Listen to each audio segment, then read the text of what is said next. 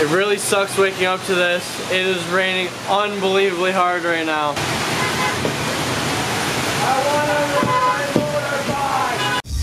Hey, no, no, no, hey, no, no, no. Drive's all ready for the rain.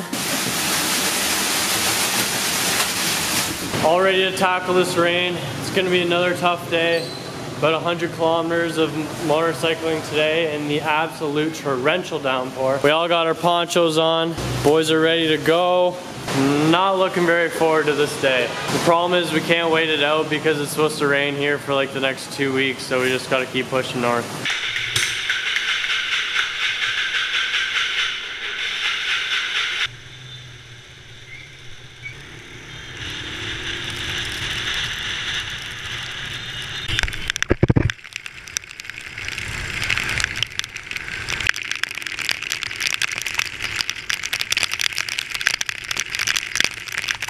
Made it here to some random city. That was the most insane drive ever. Just poured rain on us the entire time. Trucks splashing us, like typhoon waves coming in. It was windy. It was absolutely insane. That was the craziest ride ever.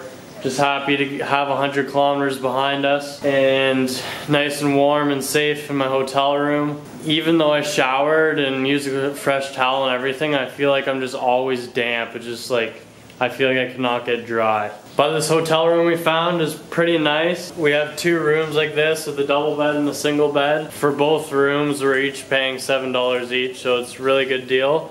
But it's a super weird hotel.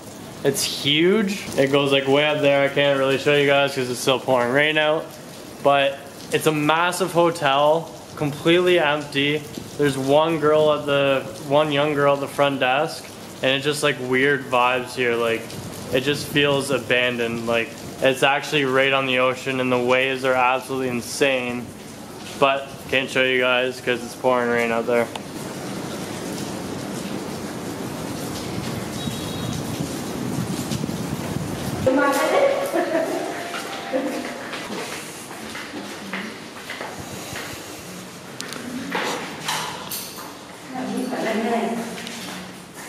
How you doing, man? Good, man. Holding up. I'm holding up. We're about to get our first experience of a Vietnam hospital. Trav cut his arm pretty bad back at the hotel. Luckily, this hospital was literally the building beside our hotel. Like Google Maps said it was 150 meters. It was literally right beside. So thank goodness for that. And they're taking Trav in right away. And gonna take a look at his bandage here.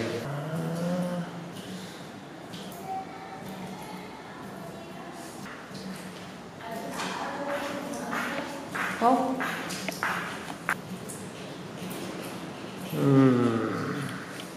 That's a good one, actually. Holy. That is. Freezing is the worst.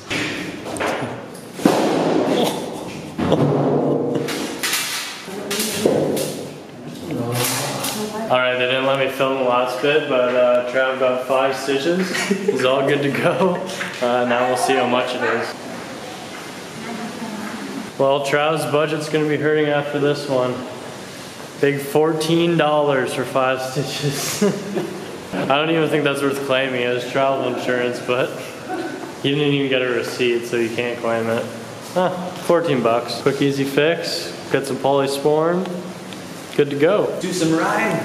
All right, Trav, you gotta tell the people what happened. I was standing up here hanging my backpack, and I just got out of the shower, so I was kind of wet, and then I took one step down and I fell, and I smoked around the edge of this glass friggin' countertop. Holy crap, eh? So, a review of the Vietnamese hospital. Great location since it's right beside us. Way cheaper than in Canada, especially to foreigners. If a foreigner got 5 stitches in Canada, I can't even imagine how much that would cost. It was way faster service. We literally walked into the hospital room and they started stitching Travis up. It was probably a 15-minute experience. Great job, Vietnam. Well, we know there's a hospital near this hotel, but the real question is there going to be food? Oh, mama.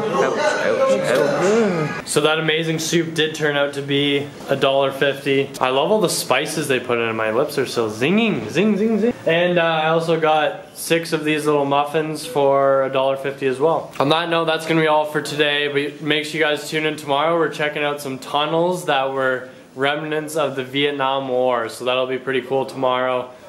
Hopefully the rain holds off. Like Live Now on Facebook, subscribe on YouTube. We'll see you guys tomorrow.